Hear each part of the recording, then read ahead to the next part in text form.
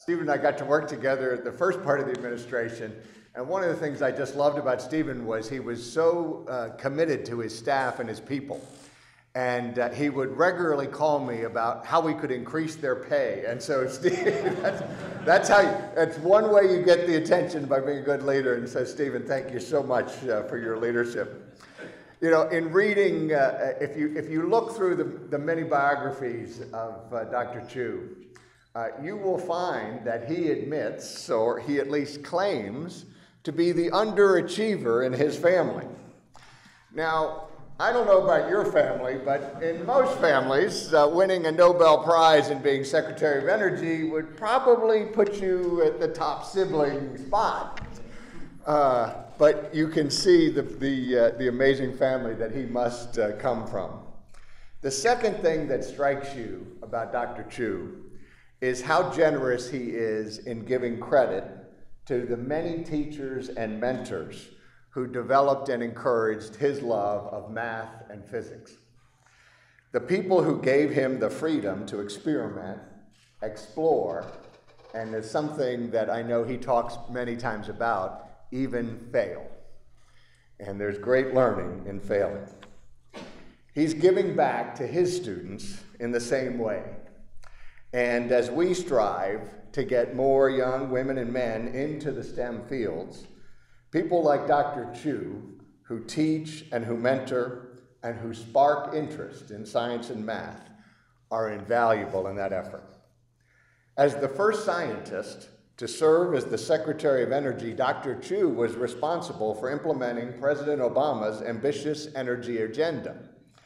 He was given the task of increasing our investment in clean energy, reducing our dependence on foreign oil, and addressing climate change. And in his spare time, create a few million jobs. When President Obama announced Dr. Chu's nomination as Secretary of Energy, he said, quote, "The future of our economy and our national security is inextricably linked to one challenge, energy," end quote. Dr. Chu took that challenge very seriously. While he was Secretary of Energy, he was instrumental in pushing the development of alternative energy sources. Under his leadership, the United States doubled the amount of power generated by renewables. More importantly, he oversaw the opening of the ARPA-E, translated the Advanced Research Projects Agency for Energy and Energy Innovation Hubs. And ARPA-E has variously been compared to massive green venture capital firm and the laboratory where James Bond gets all of those amazing spy gadgets. So as the Q in this scenario, Dr. Chu gave the scientists and researchers at those ARPA-E labs the freedom that they had at Bell Labs. He gave them and all the Department of Energy employees the freedom to pursue solutions to our energy problems that were both high risk and potentially very high reward as well. Inspired by people like Dr. Chu, we are now working between the United States and Australia to bring out and increase that innovative spirit in all of us.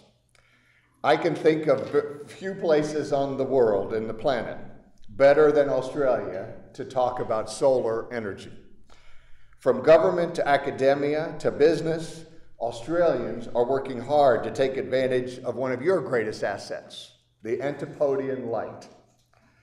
We are taking full advantage of it at our small United States Embassy mission here in Australia. Here in Canberra, we have put solar panels on all of our US government-owned diplomatic housing. Those panels now produce more than 180,000 kilowatt hours of electricity a year. They heat our water, and they have reduced our costs amazingly. In fact, we have received quite a few awards at the embassy, Stephen. I know you'd appreciate this, both for recycling, for energy saving, and our sustainability programs. And we are proud to be one of the greenest embassies here in Australia. But Australian companies are also looking into better and more affordable solar roofs, both for commercial and residential properties. Mining companies are building solar plants to replace diesel in their powering of their mines. In June, President Obama and Prime Minister Tony Abbott announced a cooperative effort between the National Renewable Energy Laboratory and the University of New South Wales and the Energy Change Institute here at ANU. Together, we will research the further development of solar voltaic technologies like tandem solar cells and thin film solar cells, which I know you'll hear more about today. We are so fortunate to have had Dr. Chu at the helm of the Department of Energy during a crucial time for the United States. Because of his excellent leadership, we are now closer to energy independence as a nation than we ever have been before. We now have more people employed by the solar industry than we do by the coal industry.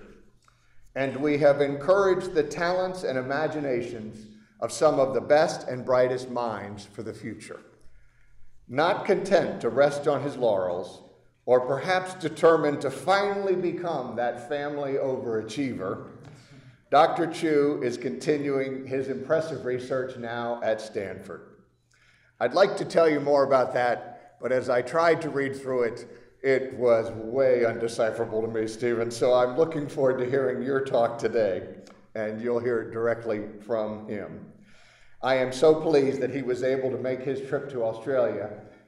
He experienced a biking accident on his knee just shortly before he came, and it is a true testament to both his valor and his persistence that he made the trip, even though of that serious accident. So, Stephen, we're so honored to have you here, and it's my great pleasure to introduce to you Dr. Stephen Chu.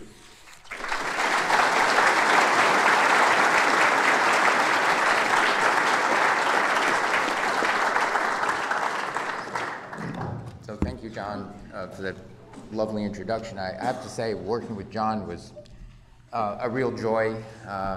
If you didn't get his real title, let me translate it. He was head of HR for the US government. And usually when you have to deal with HR people, you cringe, the hairs in the back of your neck stand up and you say, oh, and you have to weather it. But John was very good. He was more than very good. He understood that what we would do in the government, what any organization do, really, it's all about the people and the quality of people and how to get the best people. And if you get the best people to come, how do you keep them there? And that's what it's about. You absolutely have to do things by the rules, fairly, all those things. But really, getting people to come and serve at the government. Not everybody is willing to take a factor of 5 or 10 cut in pay, as I did. And so that's why I was badgering him to say, maybe we can only ask him to take a factor of 3 cut in pay. All right, so let me just push on. And before I talk about solar, I have to put it in context. And for all of you in the audience, whenever you do something in research, you have to know what the competition is doing in research. And if you're in industry, you have to do that. So the question is, what is the competition doing? And one part of the significant competition is the fossil fuel, oil, natural gas, and coal. Oil and natural gas particularly are deemed very valuable because oil for transportation especially. And so let me quote 2 people I respect immensely. And they said, our ability to find and extract fossil fuels continues to improve, and economically recoverable reservoirs around the world are likely to keep pace with rising demand for decades. Well, I said that. Why? Let me just remind you of US oil production from 1945 to 2012. This chart goes up to 2010, and you see that peak oil production in the United States was about 1970, and despite the Alaskan oil find, that orange stuff, it continued to decline. But then on the extreme right-hand side, there's this little green triangle called tight. This is so-called tight oil that could be released if you fractured it with water. And the following year, tight oil increased to so that the US production is 7.5 million barrels a day. By the end of this year, it's going to be 8.5 million barrels a day. The increase in tight oil was about 4.5 million barrels a day, which is more oil than any other country in the world except three: Saudi Arabia, Russia, and the United States. More than Venezuela, more than Iraq, more than Iran, more than Canada, more than every other country, just the increase. And it can go higher. So what else is there? Well, there may be potential reserves of oil and gas that are perhaps 10 times larger than the rest of the world. And so where you see brown, you see potential tight oil and gas. Now, tight gas in the United States is no longer being explored actively. You've got high-producing wells, and gas is now $3.50 to $4 a million BTU. About 1/3 to 1/4 is the rest of the world. And so, in fact, sadly, gas is being flared in North Dakota at a great rate because they want to get after the expensive good stuff, oil, and so they're just burning it. Because they're interested in short-term profits, not total profits. And so this is a real tragedy. But the point here is that, for example, China may have 1.5 times more oil, tight oil, than in the United States, and there are many other countries around the world who do this. Russia, of course, is aghast at this new source of oil, and they have people around in Europe trying to convince the Europeans that this is really dirty, ugly stuff. It's threatening the water tables, and you shouldn't try to develop gas and oil in Europe. Russia has become a very environmentally conscious country in all countries except Russia. So let me also say that although it's not on the topic, I do want to remind you something about the 800-pound gorilla in the room, and that is really climate change. But I'm going to introduce it in a slightly different way and only talk about it briefly. This is a graph of tobacco use in the United States from 1900 to 2005. And the black curve is the average per capita use of cigarettes per male adult. And by 1965, where it peaked, the average consumption of cigarettes was 220 packs a year, including non-smokers. We're a very smoking country, from essentially zero to very large smoking. And by 1950s and certainly by the 60s, that blue curve, that same cohort, adult males, dying of lung cancer. And it was beginning to rise considerably above the noise, and the medical community is saying, oh, wow, what's happening? There seems to be a correlation between cigarette smoking and lung cancer deaths. The tobacco company said, well, correlation does not mean causation, and since you can't predict who's going to get lung cancer, you don't understand the microbiology of how you get cancer from cigarette smoking, you can't prove it, so what's to worry until you prove it? Kind of sounds familiar. But nevertheless, the epidemiology pushed on, and by the mid-late 60s, they were able to put warnings on packages of cigarettes. The Surgeon General said, caution, cigarette smoking may be hazardous to your health. The next Surgeon General said, caution, cigarette smoking is hazardous to your health, and he was promptly fired by the next president. But never mind that. As we went to the 80s and 90s, a huge campaign to convince young people not to start smoking ensued, and you see that black curve just going down, down, down, losing 60% of consumption per capita. And then you see deaths from cigarette smoking going down. I want to point out that there's a 25-year lag. A 25-year lag from the time the average person starts smoking to when they get lung cancer. So they do a lot of damage in this ensuing years. That's not to say if you've been smoking for 25 years and you haven't had lung cancer, you're safe. No. It's average. You can get it in 5 years or you can never get it. And so science today still can't predict that. We do know today that if you smoke, and this is very serious epidemiological studies to take all of the other factors that might distort the correlation, if you smoke a half a pack or more a day, you have a 25 times higher chance of getting lung cancer than if you didn't smoke. 25 times, not 25%. and smoking is the greatest cause of premature deaths in the United States that are preventable. We also know that coronary heart disease, stroke, 2 to 4 times higher. All right, so hold that thought for a moment. Here's some more data, 1850 to 2010. And you see on that top curve these wiggly lines, and it's the average land and ocean surface temperature. And to most people, you would say that those temperatures average over the Earth are increasing.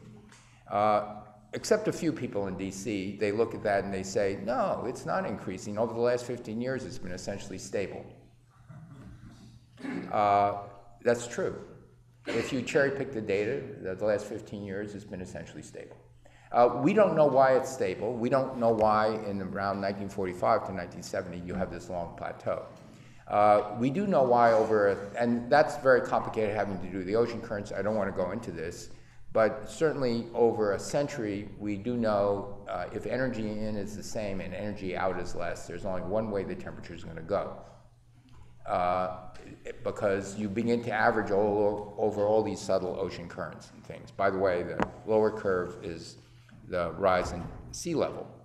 All right, so now we'll probably tell you something that only the climate experts will know about, and that is, it turns out that if the biochemistry, the chemistry of life is much more selective than inorganic chemistry. And if you're a plant and you take in carbon dioxide in photosynthesis to create the stuff that the plant needs, your preference of taking in carbon-12 is much better than, let's say, carbon being dissolved in the ocean. And so you're scarfing in carbon-12 and you're preferentially rejecting carbon-13, an isotope of carbon-12. All right. Now, you're a plant, you've got high levels of carbon-12 to carbon-13, yeah, you get fossilized, you go deep underground, you take it up, you burn it, all right? So there's less carbon-13 than carbon-12 when you're burning fossil fuel.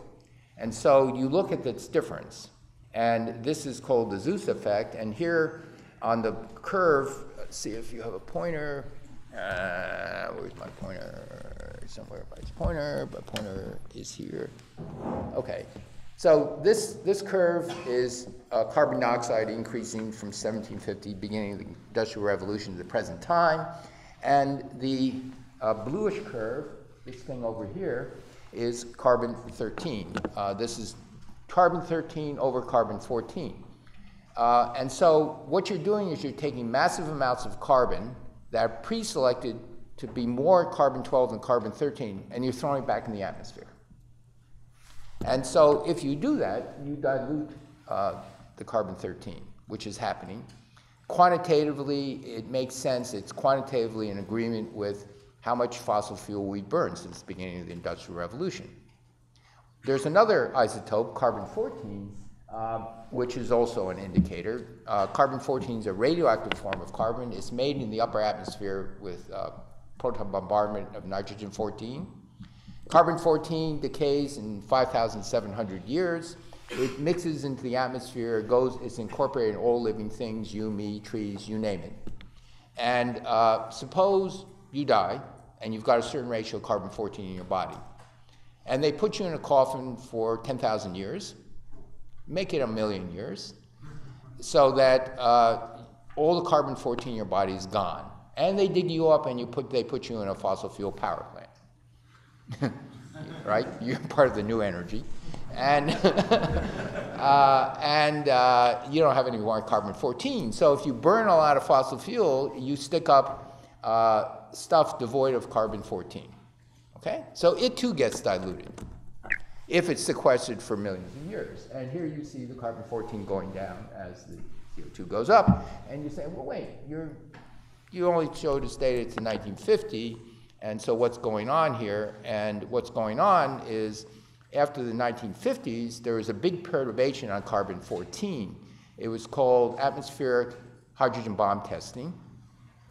And that was a big perturbation. And you see this green curve as the United States and the Soviet Union began to test hydrogen bombs. And they, on land in the atmosphere, this carbon-14 went spiking up like crazy. This oscillation, it actually went up to the stratosphere. The limit on the hydrogen bombs was actually defined by, we can make them bigger, but if we make them any bigger than 50 or 100 megatons, most of the energy just goes up into space. You've just blown too big a hole in the atmosphere. So, but they were testing bombs in the 5 to 10, up to 50 megaton range, and that's what was happening. These oscillations are actually the mixing time between the upper atmosphere and the biosphere. So this tracer carbon-14 allows you to mix it, and you see that since the testing was done in the northern hemisphere, it takes about 1.5 years for the northern hemisphere to mix. It takes a while for the carbon-14 in the atmosphere to be absorbed by the northern hemisphere ocean and the southern hemisphere ocean. So you see this is going down, this is going up, and then you see this over here, and so that you could say, well, most of it's now working its way into the ocean. No. It's declining too fast, and it too is consistent with the fact that you're burning lots of fossil fuel, you're throwing up carbon-12 devoid of carbon-14 because it was underground for millions of years, and therefore you're diluting the carbon-14. So both carbon-13 and carbon-14 are telling you there's a direct quantitative connection between burning fossil fuel and what we see. It's not a natural oscillation between the atmosphere, the land, and the ocean, because those natural oscillations don't do this isotopic mixing. Okay, so this is one of the reasons why scientists think that the carbon dioxide in the atmosphere that's shot up by about 45%, especially in the last 50 years, is due to humans. It can't be a nice natural cycling. So it's got human fingerprints all over it. It may be your imagination, you say, if you see lots of weird weather, storms, droughts, things like that. This is tracked by many people, climate scientists, it's tracked by insurance companies, and it's tracked by reinsurance companies. A reinsurance company is a company that insures insurance companies. If there's a big drought, as there was in Australia for a couple of years, or if there are massive hurricanes or typhoons, earthquakes, a standard insurance company may not have enough cash on hand to pay out the premiums, so they take out insurance. And so the reinsurance companies are particularly anxious about these big events, big weather events, and so they track them. They track tropical storms, floods, and a flood that causes a landslide, extreme droughts and temperatures and forest fires, and crop failures. These are all things insured. And they have, what are the events that trigger insurance losses? And from 1850 to 2013, it's increasing. The only thing that was not increasing were the number of earthquakes. Small number statistics, but the earthquakes over that same period were bobbing along and they were steady. All these other things were increasing. So again, this doesn't prove that the warming temperatures are actually, it's a correlation. Now, the climate scientists say we can't predict hurricanes, we can't predict thunderstorms or tornadoes. We can predict we will see more extreme weathers, but it's a very imprecise prediction. So it's again like the 1950s or 1960s or 1970s in smoking. It's beginning to rise above the noise. All right? This is a cool thing that you should know about. These are two satellites, and they're very in a known polar orbit, and they measure the distance between these two satellites to a few percent of the width of a human hair. Why do they want to do this? As the satellites go around the globe, if there's an anomaly in the gravitational attraction of the Earth, it makes the orbit of the satellites bob a little bit. So you can imagine them going like that. And you measure the distance between them, and you can back out change in local gravity. And so there's a European pair of satellites, there's an American pair of satellites. There is on the books and in planning stage an upgrade to this based on actually cold atoms measuring gravity. And this can be done perhaps 100 times more sensitively than these guys.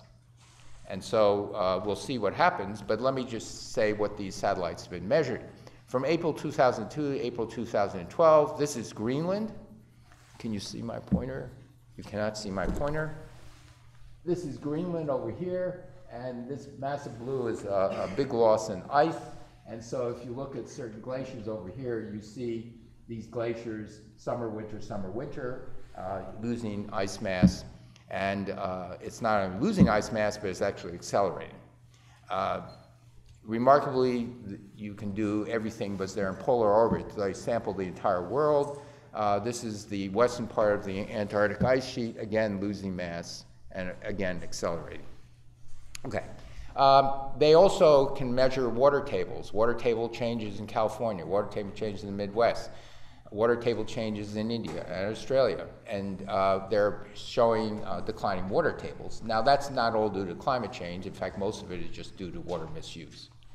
But they're doing that. All right, so let's go back to the analogy on smoking. Remember that 50-year lag? We don't know what the damage is that we've already done to the greenhouse gases, especially the carbon dioxide we've stuck up in the air. Carbon dioxide is pretty stable, but it's not 25 years. It's probably 50 to 150 years before it glides to the stop. Suppose we stop, that is to say, we stop emitting carbon today, what's the final temperature? It'd take 50 years, 100 years to find out. Okay, it's like all the mutations that you've been doing to yourself and smoking for the last 10, 20 years, and they're sitting there gathering. And actually, lung cancer is a multiple mutation disease. It's not a single point mutation. And so it actually requires constant injury to your cells. All right, so we don't know what the real damage is, and we don't know how long the CO2 will remain in the atmosphere. The estimates vary from a few hundred years to a few thousand years. All right, so let's go back. You're an adult, you smoke. Your decision, okay, whether you want to do that. The difference is here, we smoke and our grandchildren run the risk. And their grandchildren run the risk, because out to 1,000 years. And so far society as a whole has been saying, oh, unless you're 100% sure or 90% sure that all this bad stuff may happen, I don't want to give up smoking. And it's not my problem anyway. All right, so this, I think, is a problem. But it's a problem that society at large has never had to face in the history of humankind. Never has scientists said what we are doing today will affect what will be happening 500 years, 1,000 years from today. And it's invisible, and it's going to have to come out of the noise, and it could take a half a century to come out of the noise. So there are huge risks. We don't know exactly what will happen, but the risks are big. All right, another quote. The Stone Age came to an end not for lack of stones, and the oil age will come to an end, but not for lack of oil. That was said by Sheikh Yamani, a former Saudi oil minister. You're chuckling. You think that's why he's the former oil minister. No. What he meant is we transition to better solutions. So you go from the Stone Age to some Metal Age. And you need to transition to better solutions. If you don't find better solutions, and better solutions I mean economically better solutions, the oil, gas, and coal in the ground will be used. If it's the cheaper solution, it will be used. Because if you're Venezuela, if you're Russia, heck, if you're Australia, there's a huge temptation to just pump that stuff out of the ground because that's money. All right. So now, solar power. Well, let me just remind you that most energy sources are solar power. Of course, it's solar the way you think of solar PV or solar thermal, but wind is solar power. Hydropower is solar power because it's the sun that makes the water evaporate. Ocean currents are solar power. Fossil energy is solar power that had been stored millions of years ago. Fusion is solar power, and so is geothermal. It's a different kind of solar power. It's due to the ability of heavy elements when they radioactively decay to release energy. But let me remind you that when supernovae explode, they make a lot of heavy elements and radioactive heavy elements. And so it's a different form of solar power, but it's solar power. The only exceptions are tidal power. It's largely gravity gradients of the moon. And fusion power, not in the sun, that's clearly solar power, but terrestrial fusion power if we ever get it. Why is that? Again, to remind you, this is an incredible understanding of the early epochs in the universe, and this is time in seconds on a log scale. That's 1 second, 100 seconds, 1,000 seconds, 10 to the 4 seconds. And we're able to predict the abundance of the light elements due to what we know about physics and the early moments in the universe. And what we see is the time evolution of hydrogen, helium, deuterium, tritium, beryllium, lithium, and so on. The tritium all decays away. Deuterium is stable. The universe is 25% helium, a remarkable prediction. But all these other predictions have landed right on the money. Okay? But when we do fusion, what we do is we take beryllium and lithium, we breed it into tritium, we combine it with deuterium, and we make fusion. But where do we get that from? We get the beryllium and the lithium from the creation of the universe. So that's not solar power. So those are the reactions we use. It's heavy water and heavier water. This is hydrogen dioxide, tritium dioxide, and deuterium dioxide. It does weigh more. These are just scales. All right, so I went through this, I think. I don't know why good. That means my talk will be faster. Let me talk about first, before I do that, I just want to mention that about half of the carbon decrease will have to come from energy efficiency and should come from energy efficiency because energy efficiency is really the lowest cost option. It not only saves on carbon, but it saves money. And it just means that one has to do things in a smart way. But since this is a solar conference, I'm going to talk about energy and particularly solar energy. This is a chart of the dark blue or purple is the cost in the United States of various forms of energy. The cheapest today, and this is the cost of new sources of energy. If you want to put in a new gas plant and amortize over the lifetime of the plant 50 years or so, and the cost of natural gas and the operating cost of everything else, natural gas is the cheapest in the United States, and we're assuming that natural gas stays at $4 a million BTU. The Asian market is about $15 to $18 a million BTU. In Europe, it's about $15. The United States is anomalily low, and because of that, natural gas is the cheapest form of energy in the United States. Onshore wind is going to pass natural gas, including transmission of onshore wind, within 5 years. With the subsidy we have, it's cheaper than natural gas today by about 30%. That subsidy is going to be ramped down, turned off in the next couple of years, but for good reason. Wind doesn't need it anymore. In the next 5, certainly 10 years, it won't need it. Large solar PV, solar thermal, you see them up higher. Those lines there are wholesale electricity costs, $50 a megawatt hour, $70 a megawatt hour. Very, very inexpensive. And the point here is that renewable energy, large-scale solar and onshore wind will get within a few percent of that within a decade. Very, very good news. So that's where I think without subsidy, these things will be in less than 10 years. Nuclear is more expensive in the United States because unless we know how to build plants on time, on budget, and coal is significantly more expensive in the United States, and that's why we're no longer building coal plants. Natural gas is just too low a cost. What are the orange things?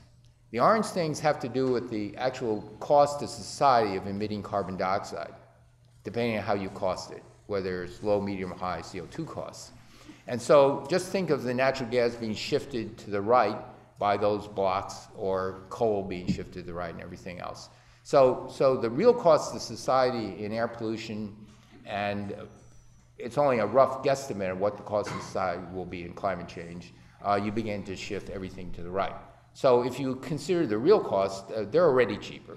But even without that, it's getting within striking distance. Solar, huge success story since the middle 70s, over the last 40 years.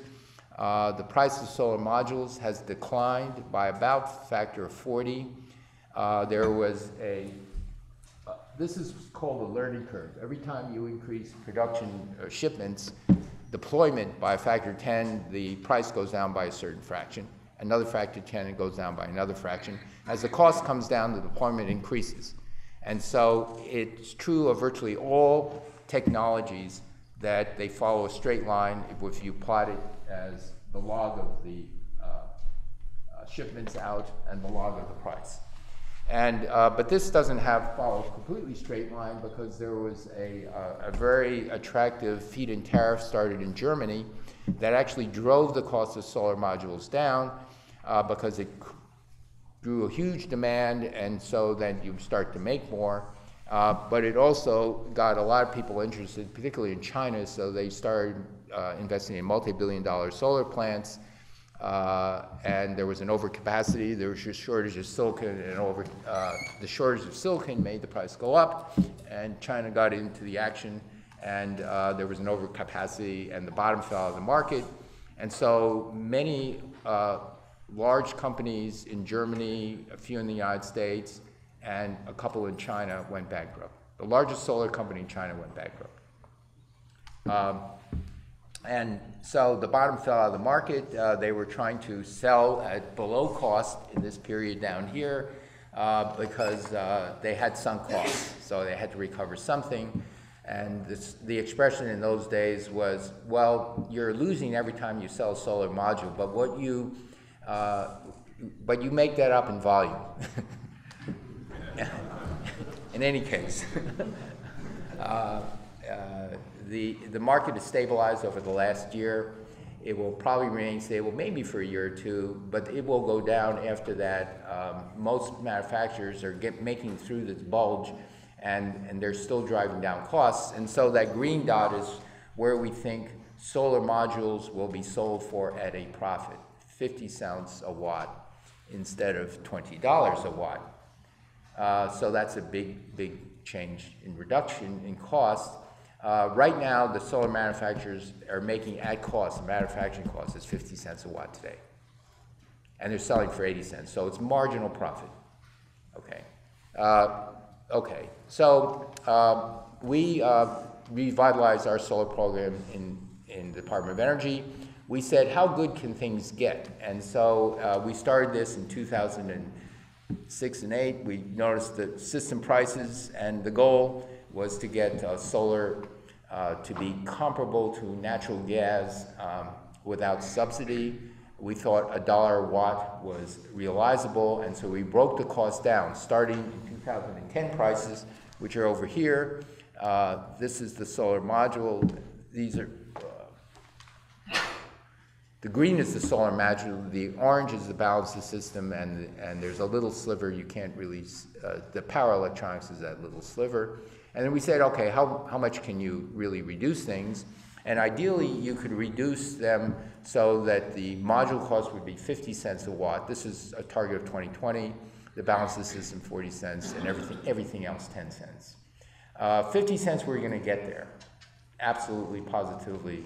When we put this out, the solar manufacturers said, you guys must be smoking something over there in the Department of Energy.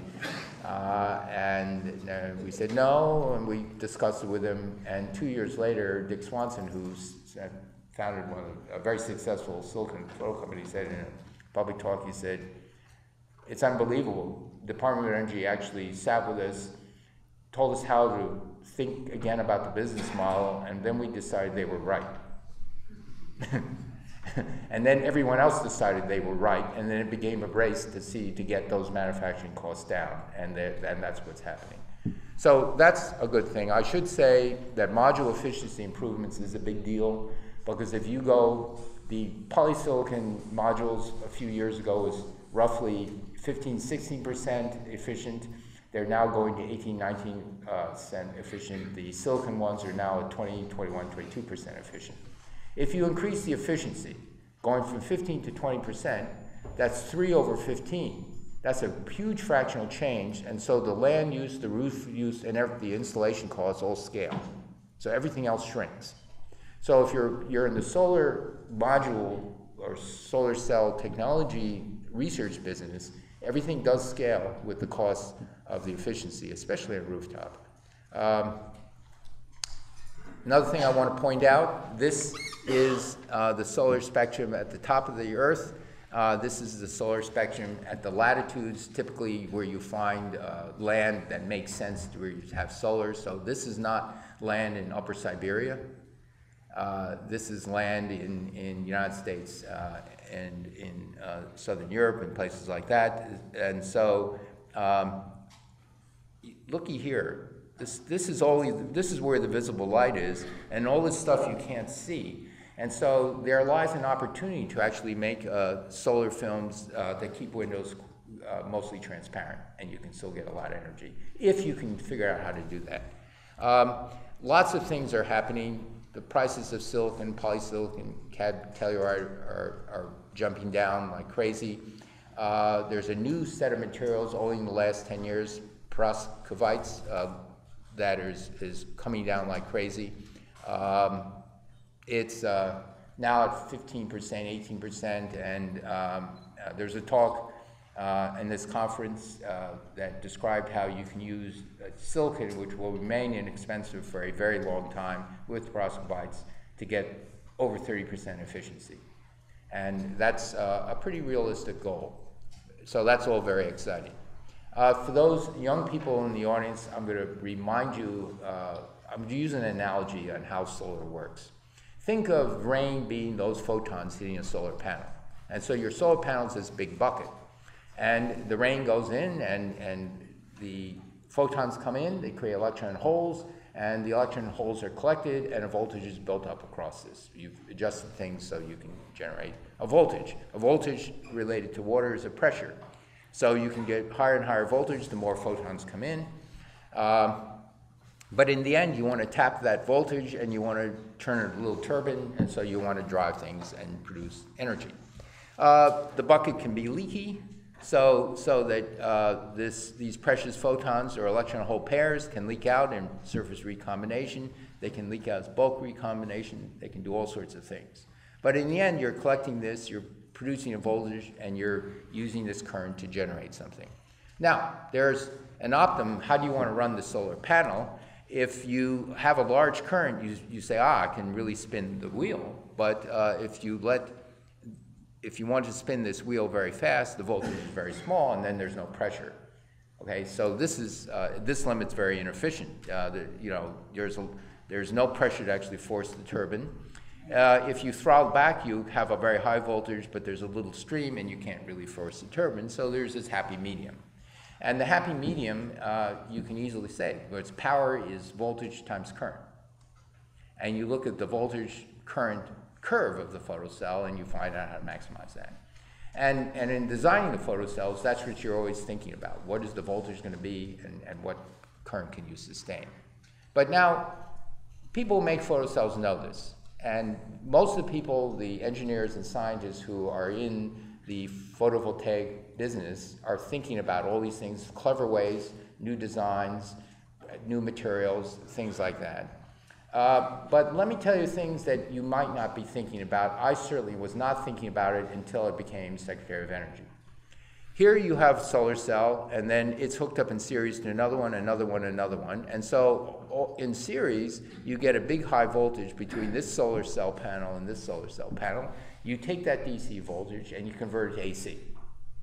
And that's good because these electronics are pretty expensive, and they're actually less reliable than the panels. And so that's what happens. But imagine a leaf falls on there, or a bunch of clouds fall in this section of the solar panels, or maybe a defect in this panel. The current has to go through all of these. So the current through each of the panels is constant. If one of the panels is defective, or has leaves on it, or a cloud over it, it limits the current. And so all of them suffer. And so as a minimum, you want to have a converter for each panel, and then put them up and add them in parallel. And so up until very recently, that was not done. When you start doing that, you actually increase the efficiency of the solar panels by 20, 30, 50% in actual field use. People will not put a set of solar panels on a roof that has a partial shade. It just is not even worth it. All right? So here's the thing. What you'd like to do is divide these panels into subpanels, so that really inexpensive integrated electronics built into the panel can actually do the inversion, get it up to the voltage, so you don't have to do the series again. You don't have to use the whole panel. Panels are this big. And so if there's a defective part of the panel, it just gracefully gets out of the picture. Okay? That's something in power electronics, but most electrical engineers don't know that this is a problem worth working on, or that they can be very, very rich if they solve the problem. So, listen, because this problem is eminently solvable. It is electronics, okay? And electronics we know how to do. You can start to unpackage what actually goes into the efficiency of a solar cell. These are the valence electrons. A photon comes in, and it promotes an electron up to the conduction band. You've got a hole down here, and it can be either from the top or somewhere down here. The hole quickly relaxes to the top up here, like a bubble coming to the surface, and the electron quickly relaxes to the bottom here. So all those relaxation is just lost. But it's worse than that, because it also depends on the effective energy gap, not this energy gap, theoretical energy gap. And this effective energy gap actually likes it to have more intensity on the solar panels, okay? And there are other things. There's the fact, so if you, and this is a nice review article that unpackages all of these things. There's entropy losses, there's losses to all these things, and Carnot cycles, all this stuff. And so one of the things that good scientists are looking at is look at everything on the menu. Can you improve on these things? So it's just not a magic material list. It's all sorts of things. Light trapping, ways of eliminating all this. So that's all good stuff. Now, let's see. Radical new ideas. Solar cells at high temperature don't work as well, because when you have high temperature, you create a lot of phonons, and the electron holes scatter from the phonons, and then they're lost. And so you're not, you know, in a hot desert where it's 40 degrees centigrade, and you've got the sunshine on it, there's a tendency to get warm, and so there's an issue of cooling the solar panels when they're hot. And so a number of researchers said, well, let's use this to our advantage. You can use in micro and nanolithography, you can make vacuums in here.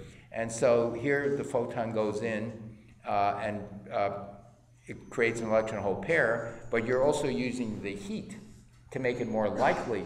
The heat means that there's a thermal tail of these electrons, and you can make it more likely that you can actually get the electrons out. So it's a mixture of thermionic emission or heat-assisted photoexcitation. It's a new approach. There are materials that do this. Whether it's ever going to be competitive with silicon, I don't know, but it's there. So there are many things like that that people are exploring. This is a solar map of the United States. Anything in orange and red, which covers 2/3 of the United States, has fantastic solar. Alaska is blue, and a little bit of orange is blue down here. It's not so good. It's comparable to Germany.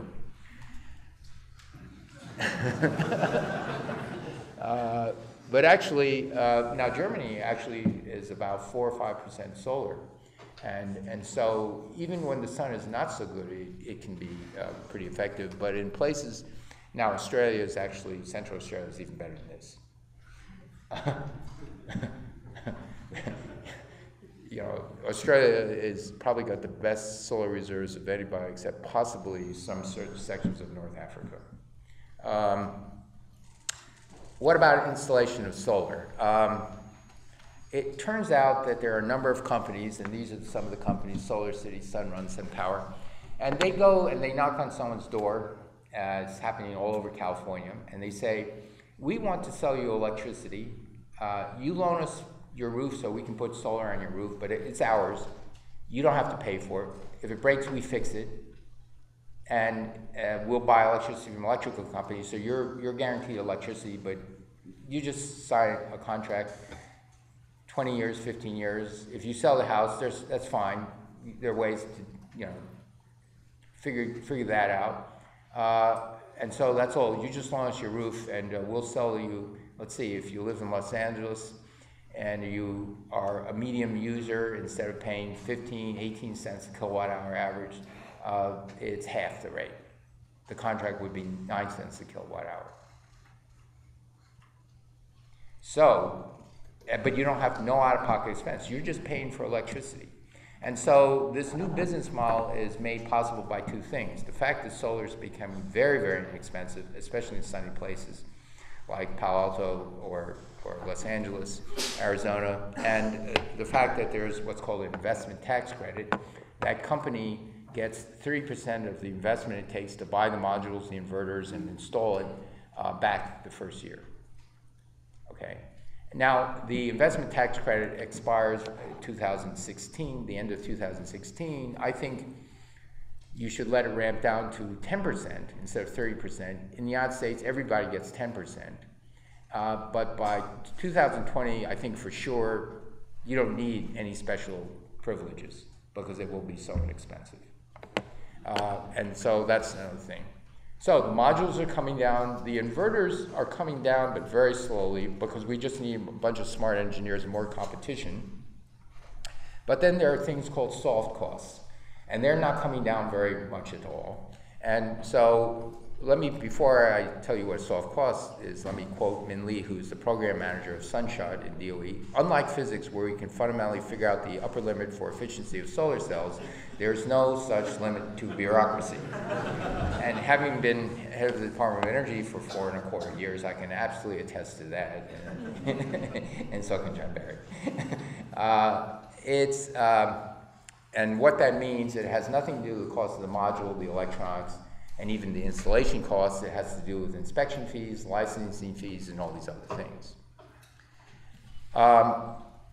Right now, it costs about $2 a watt. $2 a watt means there's a certain panel of a certain size, a certain efficiency, and a certain illumination. So you're taking out whether it's in Germany or in Arizona or in Australia. You just say, this is the size of the solar panel and its efficiency. Costs $2 a watt to install in Germany. It's an online application. It's automated. There's a minor inspection after it's all done, but the county or the city doesn't inspect your roof before you install it and doesn't do things after you install it. They just inspect the electronics. In the United States, you have to have an online, it's not an online application, it's an in-person application. You stand on very long lines. You pay thousands of dollars, and then you have to pay the county inspector to inspect your roof to see if your roof is okay. And after they install it, then the county inspector comes out and has to inspect that your roof won't leak, and it too is okay. And then someone else inspects the electrical hookup. And so the county makes several $1,000s on this. And so when I was at the Department of Energy in the last 2 years, we realized the soft costs are now 2/3. The installation, the non-module costs, are 2/3 the cost of solar on a rooftop. And the soft costs are coming to be 1/3. Well, that's crazy, I said. Why don't this city or this town or municipality say, make money the old-fashioned way? You need income. Do it with speed traps and parking tickets. Leave solar alone. This worked in Massachusetts, and suddenly the soft costs came down 50 cents a watt.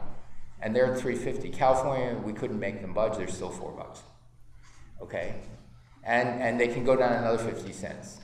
Just by saying, hey, don't view solar as a source of income for the city. But there's something else. because it was installation costs. So he said, well, of course German labor is more expensive than American labor. Not. So what's going on? So we videotaped them. Golly, they spent 1/3 of the time on the roof as American laborers. So I said, we can understand this technology and import it, okay? And what you do is you get someone skilled in putting the frame, and that's all they do. Boom, they're on to the next roof. And someone slaps on the thing, boom, he's gone. Someone puts in the wiring, boom, they're gone. They make it into assembly line, okay?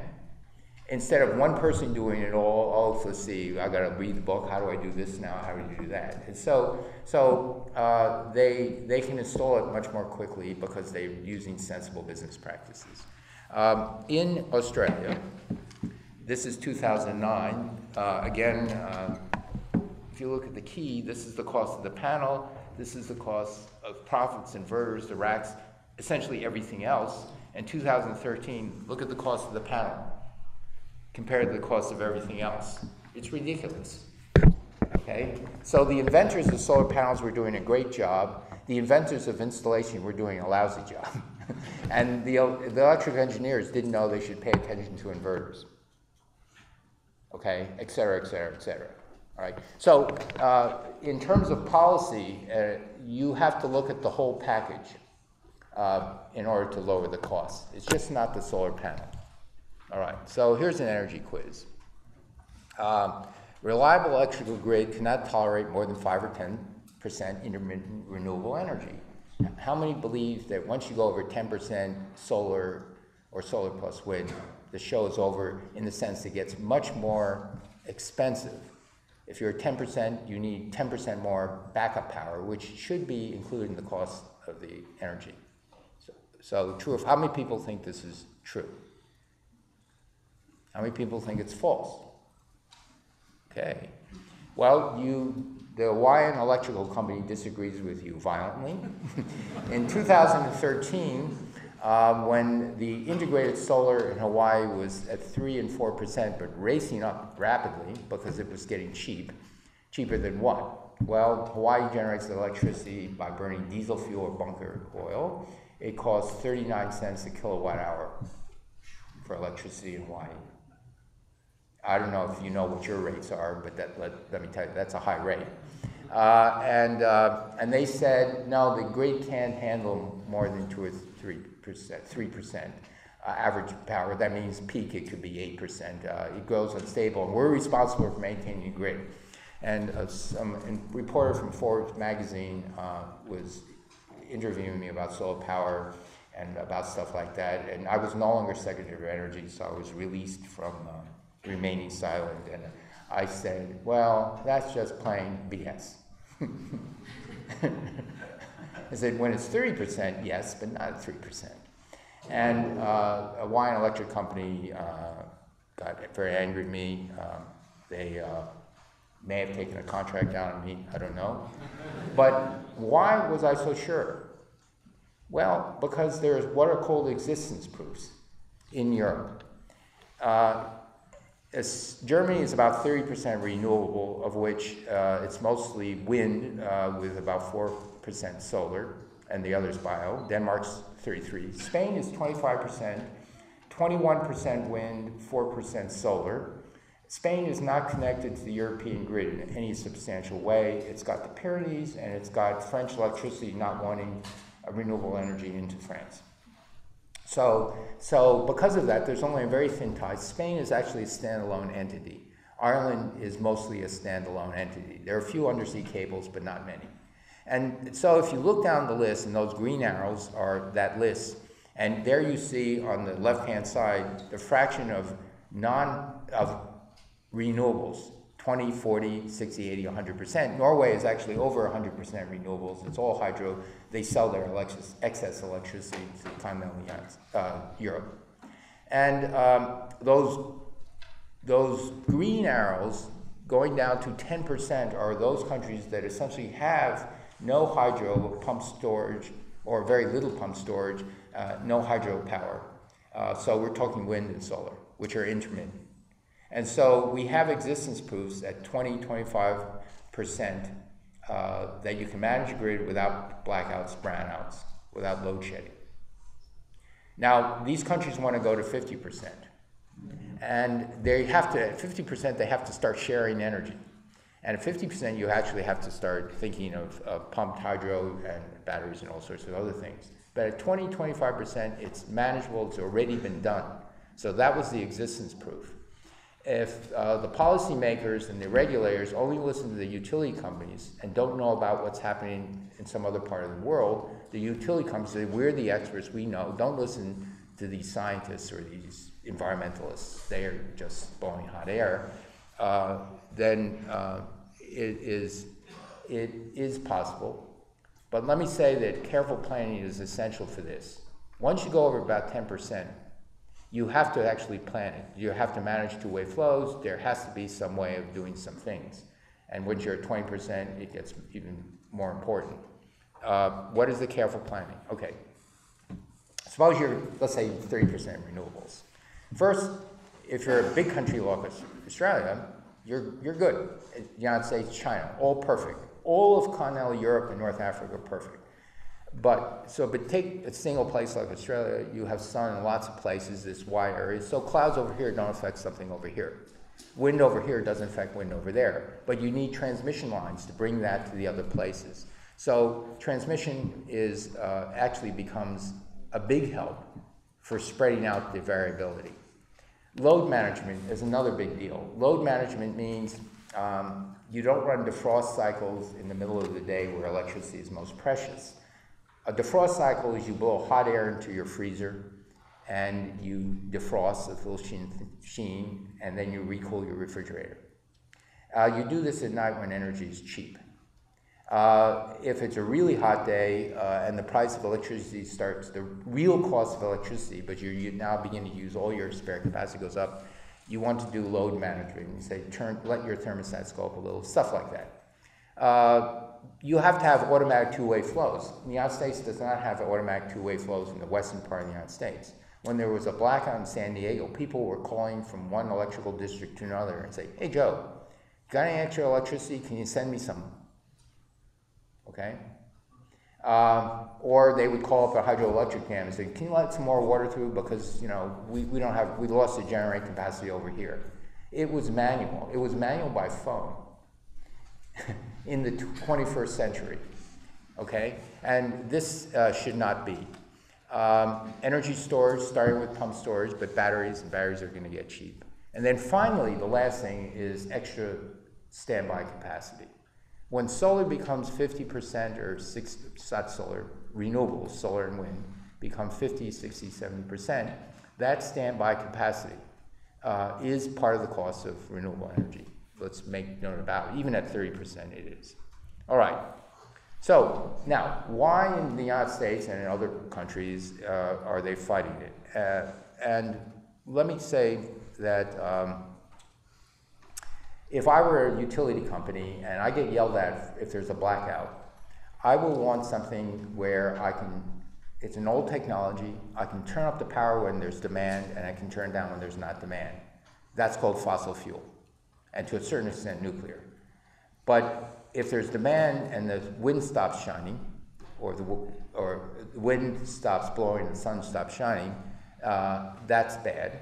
And so you actually have to think a little bit harder. You have to actually think a lot harder. And if you're a utility company, a guaranteed monopoly, you have not gone into the utility business because you're a brilliant engineer, studied well at Stanford at the top of the class, and say, I want to work for a utility company. You want to work for Apple and Google and Facebook? No, you don't want to work for PG&E. And so there's an issue here about the selection of the people who operate utility companies. But to be fair to them, it's a selection effect.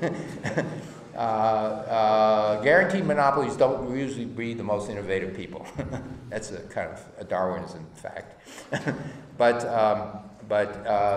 And so it's up to think tanks, it's up to others, it's up to innovative utility companies to show that you can be more profitable if you think harder. Because in the end, it's the profit that's the motivation. And then if you're a regulator, you have to know about these existence proofs, deployed existence proofs. not some theoretical study done in a university. A deployed existence proof is the only thing that actually can convince a utility that it might be operational. And so that's also very important. Here's another quiz. I'm a professor, I give quizzes. Electric vehicles will never be cost competitive because of the high cost of batteries. How many believe this is true? How many believe that's false? Okay, it is false. But let me just tell you, we have in the United States a Tesla. But let me compare it to the Rolls-Royce Silver Ghost. This had the second longest production run of any car in the world, almost 2 decades. When it was introduced, it cost 1,500 pounds. 1,500 pounds, if you had a professional 10-year salary, could buy you one of these babies. And it was great. It actually got over 20 miles a gallon. It was a 7-liter engine that got 48 horsepower, but it was very smooth. It was a Rolls. And very quiet, very smooth, and it did this 15,000-mile run that showed it could last. It wouldn't break down. And so by 1911, the technology was there except for one thing. It was just too expensive. And by the way, the 7-liter, 48 horsepower engine was really a good thing in those days. Nowadays, 1 liter gives you 140 horsepower. Okay, and less emissions. So we have made progress. And so what really changed transportation was the Model T. It was the longest production run of any car in the world. And Henry Ford said, I want to make this affordable to the vast majority of Americans. And it was this Model T that took the United States from the horse and buggy whip era into the automobile era. So if you want to think electric vehicles, you can't think Tesla, which is without subsidy about $120,000 for the long-range version. You have to think $25,000 for a 300-mile version and charge in 20 minutes. You don't want to charge in 4 hours. And so that's the challenge. The cost of the battery, 2008, $1,000 a kilowatt hour. Tesla, 78 kilowatt hours, $78,000 for just the battery manufacturing. Okay, by 2012 it was cut in half. Now it's $40,000. Still a lot of money for a car you're selling for $120,000. Well, again, and subsidy. And so in 2011 we set as a goal: can you make a manufacturing cost an automobile battery pack, the whole unit, for $160 a kilowatt hour, not $500. And with that price, you can sell a car for 300 miles, a Tesla S-Range car for $25,000. And utility scale can even get $100 a kilowatt hour, because at $100 a kilowatt hour, it begins to be comparable to hydropower. And so that's for utility scale. How are we doing? We're doing pretty good. This is Bloomberg New Energy Finance projection, the solid curve. Those X's are the actual costs as we enter into, go past, the 2012, 2013, beginning of 2014, and the costs are coming down. The Tesla battery is actually 3% cheaper than the Nissan Leaf battery. And the Gigafactory will be down here, turning operational in 2017, 2018 at the latest. So the costs are coming down, and we're actually maybe faster than the Department of Energy target. Very, very exciting. Utility scale also coming down dramatically. This company is starting to put them into testing. Their target manufacturing cost is this, but that's for today's battery. Higher demand, they've got to have to last 30 years and without any maintenance to be utility scale. But these things are happening. There are 2 or 3 companies that think they can manage. I should say that there's new research going on. The other stuff was incremental research. When I got back to Stanford, I started collaborating with a professor, Yi Shui, in mechanical engineering. There he is. He's one of the star professors, rising professors at Stanford. And what we're working on is not a lithium standard lithium battery with a carbon anode or a silicon anode, and the silicon anode he developed, and this company is making these things, but a solid metal lithium sulfur battery where we think that the energy density could be 4 or 5 times greater. The charging rate conservatively can be, if it's some tricks, 8, maybe 10 times faster and much safer. And so you couldn't use lithium metal before. If you charge it too fast, you get dendrites, you short out the battery. And this is an example of a paper we just submitted last week. Now this is the third paper where the open circles are what happens to a lithium metal, and the solid ones are what happens to this new method. We just stopped testing after 120, 130 cycles because that's a few months testing. And but there are several approaches. We're looking at all of them in parallel to see what will happen. Stay tuned. We'll know in a year or two whether you can get something that could be that $100 battery and be 1/4 the volume of the Tesla battery, and then 1/4 the weight. Okay, I'm going to skip about utilities and what all these costs and all these other things. I just say that we need new business models. I will say that, especially in Europe, that summer-winter storage is a real issue. It's also true in the northern part of the United States. May not be true in Australia. But you can't rely on North Africa as your solar source, because if you get cut off from electricity due to some political instability in North Africa, the lights go off.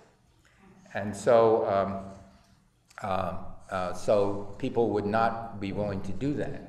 But suppose, as we see, as I hope to convince you, that renewable energy, wind and solar, become cheaper, cheaper, cheaper. 20 years from today, it will be cheaper than coal and natural gas.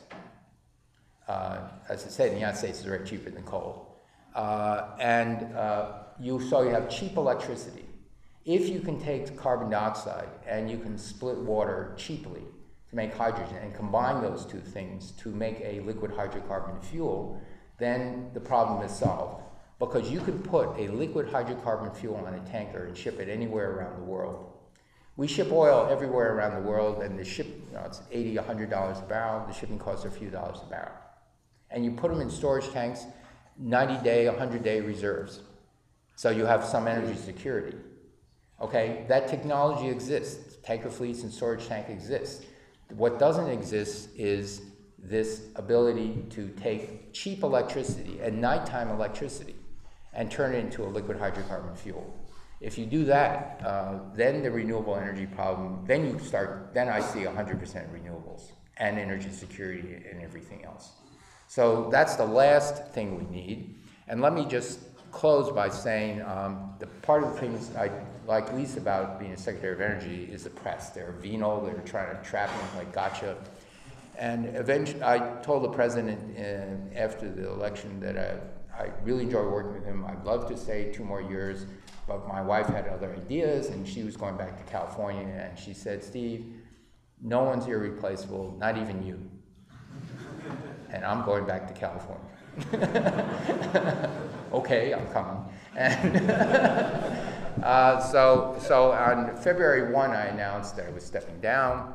And on February 7, the following news story appeared. Hungover Energy Secretary wakes up next to solar panel. Now, I'm going to read you part of the byline. Washington. Sources have reported that following a long night of carousing at a series of DC watering holes, Energy Secretary Stephen Chu awoke Thursday morning to find himself sleeping next to a giant solar panel he had met the previous evening. According to sources, I went on to allege I didn't even remember the manufacturer's name.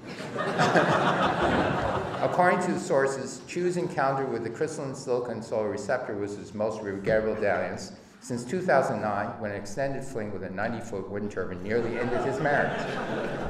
So I walk in and work, morning of February 7th. My public affairs, the head of public affairs comes to me and says, "We got to answer this." And I said, "Yes." We normally don't answer salacious news stories. It's just not worth it because then it creates a thing that press love. But so by noon, we issued the following statement. I just want everyone to know that my decision not to serve a second term as Energy Secretary has absolutely nothing to do with the allegations made in this week's edition of The Onion. While I'm not going to confirm or deny the charges specifically, I will say that clean, renewable solar power is a growing source of U.S. jobs and is becoming more and more affordable, so it's no surprise that lots of Americans are falling in love with solar. Now,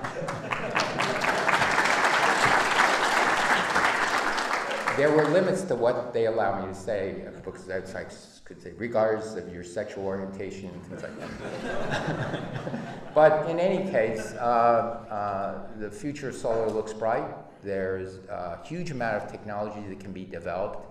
I urge everybody to pay attention to the whole problem, not only the guts of the PV, but the whole system, and not only the whole solar system, but how it integrates with the current transmission distribution system, and know that batteries within 5 to 10 years at the outset will become very, very inexpensive. That can do peak shifting from noontime to 4 to 10 o'clock at night. And all these things are happening within a decade. Most of the distribution systems are not planning for it. And you have to plan for it because you need some serious technology in order to capture the low-cost solution. Otherwise, we don't do the low-cost solution. We do the more expensive solution. And the low-cost solution includes all that other residual grid coordination stuff. So anyway, with that, let me conclude, and I'm not sure what else I'm supposed to do.